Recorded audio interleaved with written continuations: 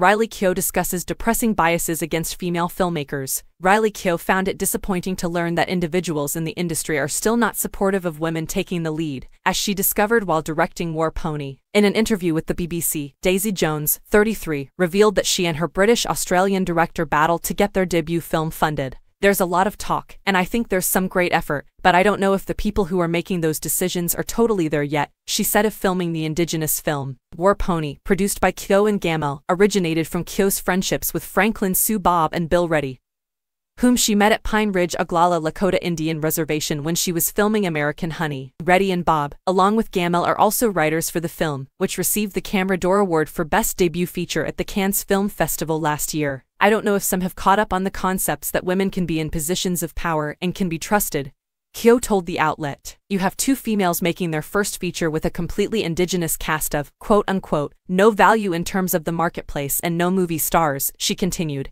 We see this a lot because Gina and I own a production company, and we see how much money is given to men versus women, whether they are first-time filmmakers or not. And it's still a problem. At the end of the day, we had fantastic financiers who saw the vision and came together to help us, but it was incredibly gloomy before that. We'd be finishing a week of shooting and making phone calls trying to get the next week of shooting paid for, Gamel explained. And we were really lucky that we got through it, and we barely got through it. It was quite difficult.